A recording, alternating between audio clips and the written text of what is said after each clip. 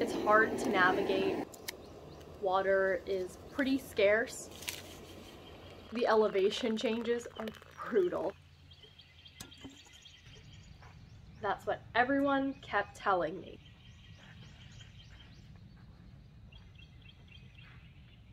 Oh yeah, and don't go northbound. But it's a little too late for that.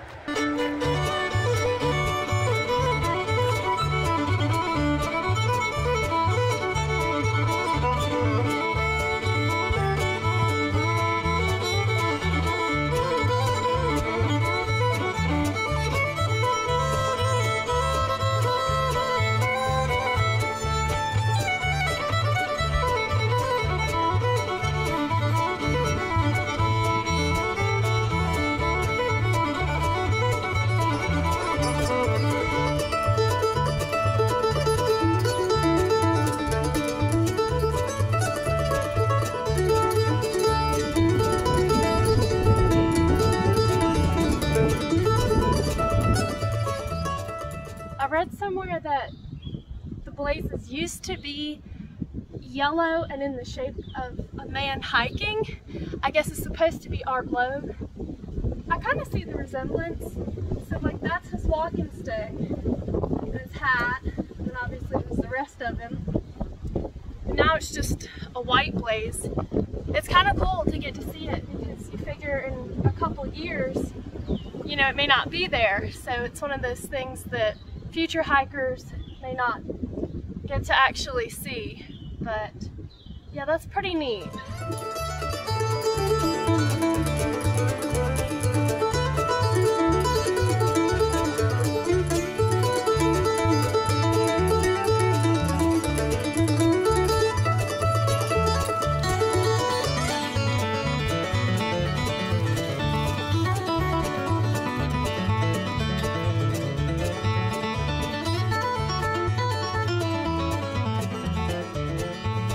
Up until this point, the trail wasn't putting up much of a fight.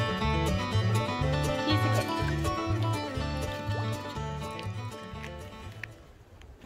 But all of that changed the moment I hit Chestnut Mountain, Rich Mountain, and Pilot Mountain.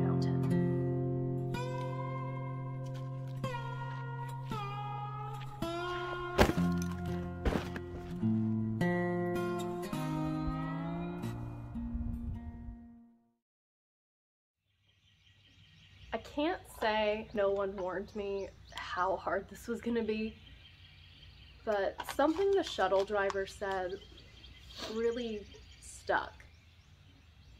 Guess it's all in what you focus on.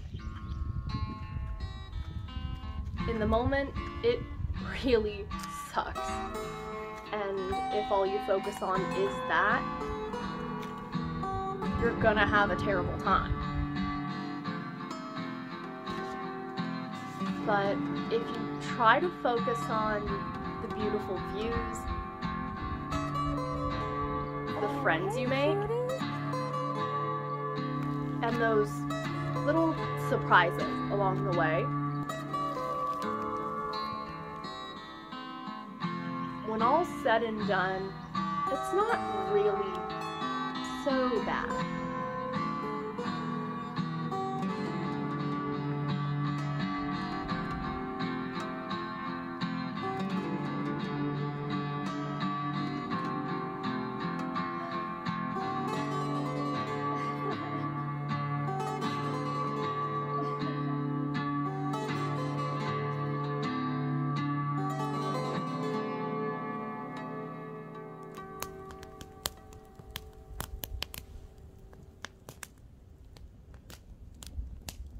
I just wish I'd remembered all that sentimental crap the next day.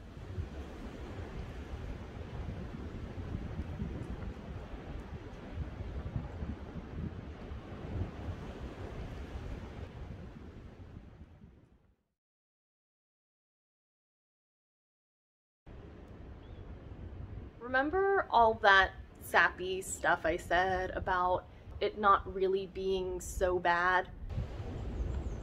Yeah, all of that went out the window with the violent wind,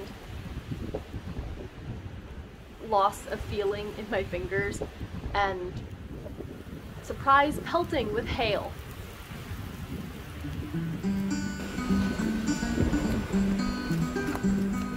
Going down the road feeling bad. I'm going down the road feeling bad. Going down the road feeling bad, so bad. I ain't gonna be treated this way. Going where them chilly winds don't blow. I'm going where them chilly winds don't blow. I'm going where them chilly winds don't blow. I ain't gonna be treated this way.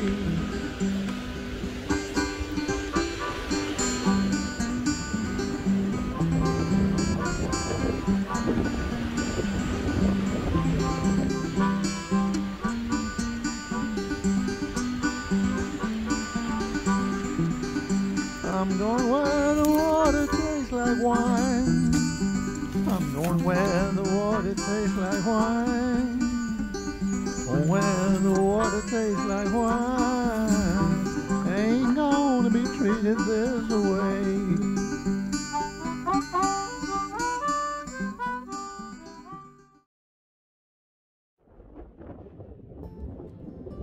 Most folks know he was a conservationist that loved these mountains.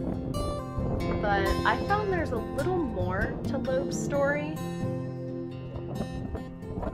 After a sudden heart attack in his 40s, doctors told him to start walking.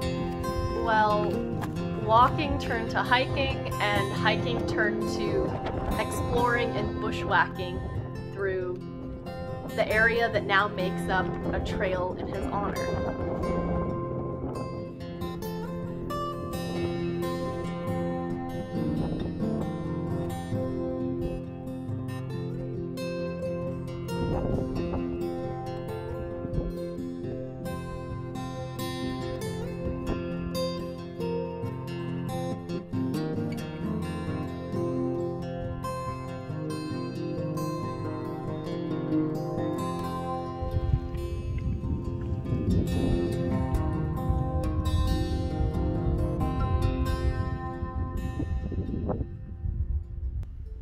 It wasn't that long ago I was sitting in this same spot, 45-pound pack, no earthly idea what I was doing. And if you had told me then I'd be back in a couple years hell-bent on hiking the whole trail through, I probably would have laughed in your face.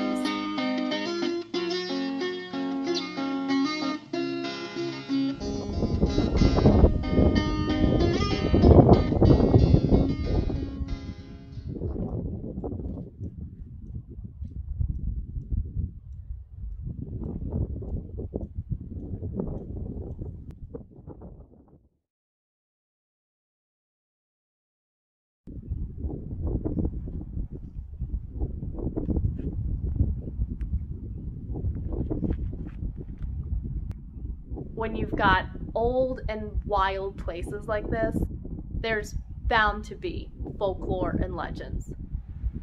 And it's no surprise Shining Rock has got a few. But the best I've heard comes from Charles Frazier's Cold Mountain. A people used to live at the fork of the river. One day, a stranger came warning them of a coming enemy. He invited them to a place without sickness or war. But they would have to fast 7 days before meeting him at the Shining Rocks. So the people did. All except for one. When they arrived, the rocks parted, revealing a plentiful land. Just then, thunder and lightning surrounded the people, and the dishonest man let out a war cry. The rock sealed, turning them all away. And that people were later driven out on the Trail of Tears.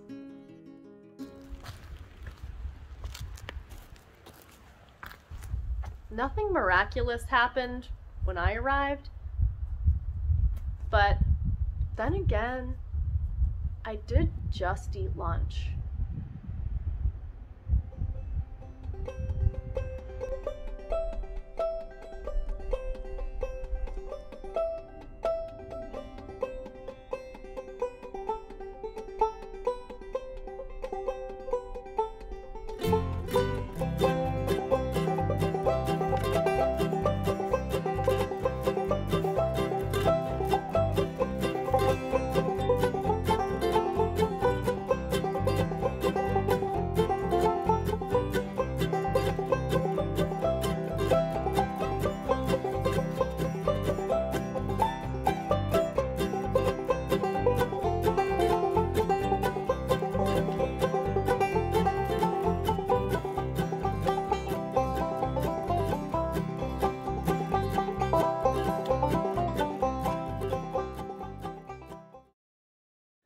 That was just terrifying. I tried to follow the trail. I got lost in an area called the Narrows at this campsite. Then I got turned around, wound up walking backwards towards Stairs Mountain, and then when I tried to pick the trail back up, it disappeared behind some blowdowns. And where the map told me to walk, sorry, I'm trying to stow my trekking poles, and where the map told me to walk, there was nothing. Just like walking on this back here. And so I'm all scratched up and terrified because I was like, great, I'm gonna be a statistic. I'm gonna get lost in Shiny Rock Wilderness. There's no blazes. I'm screwed. But I did find the trail, so that's good. I don't even want to know where it picked back up. I'm just gonna keep on walking.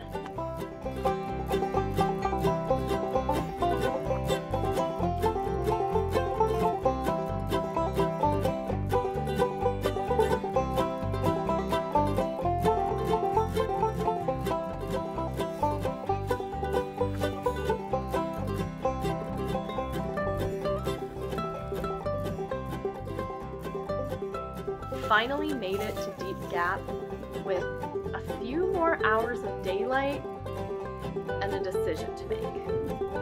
Summit Cold Mountain and camp another night, or keep going and finish this through hike.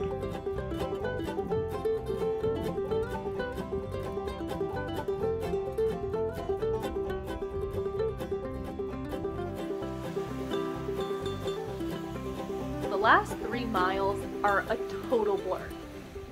All I could think about were pancakes, a hot bath, and getting home.